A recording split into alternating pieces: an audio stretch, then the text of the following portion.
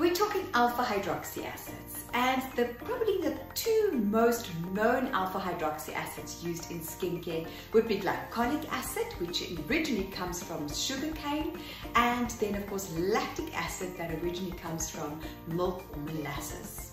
We then of course also see citric acid these days in many formulations that comes from citrus, so lemons and oranges, and then we also have mandelic acid that comes from bitter almonds. Now, an interesting fact is that some of these acids are derived from their natural source, but many of them are also made synthetically in a laboratory. And I don't want you to for a minute think because it's made synthetically it's not good for the skin.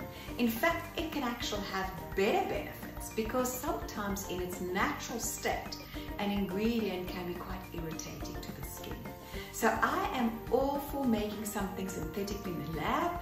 I also love the fact that they can maybe molecular-wise make it smaller so it can penetrate deeper into my skin and have even a better